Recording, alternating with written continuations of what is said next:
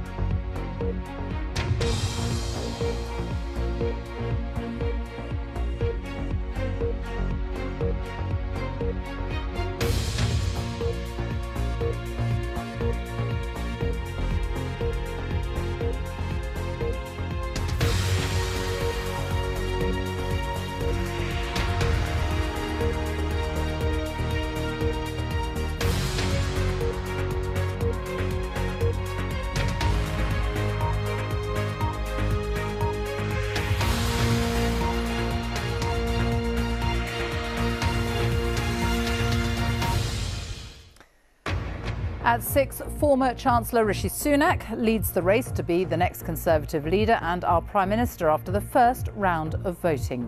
There are now just 6 candidates with enough support to stay in the race. Nadhim Zahawi and Jeremy Hunt have been knocked out.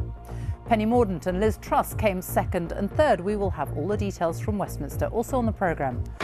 Protesters in Sri Lanka storm the Prime Minister's office as demonstrations over the cost of living intensify.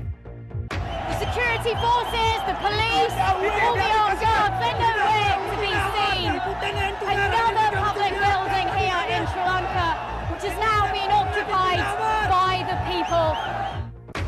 Another train strike is announced. Around 40,000 rail workers will walk out for one day on July the 27th. Forest fires in France and Portugal as heat waves grip Europe.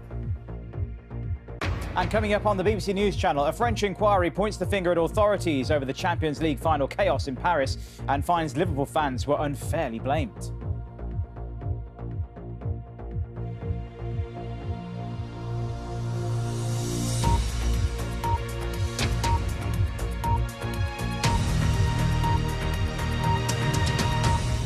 Good evening and welcome to the BBC News at 6. Rishi Sunak and Penny Mordaunt lead the way into the race to become the next Prime Minister after Conservative MPs cast their votes in the first round this afternoon. There are now 6 people left standing in the Tory leadership contest. Today started with all of these candidates still in the running. They needed at least 30 votes to stay in. Former Health Secretary Jeremy Hunt and the current Chancellor Nadhim Zahawi didn't get enough support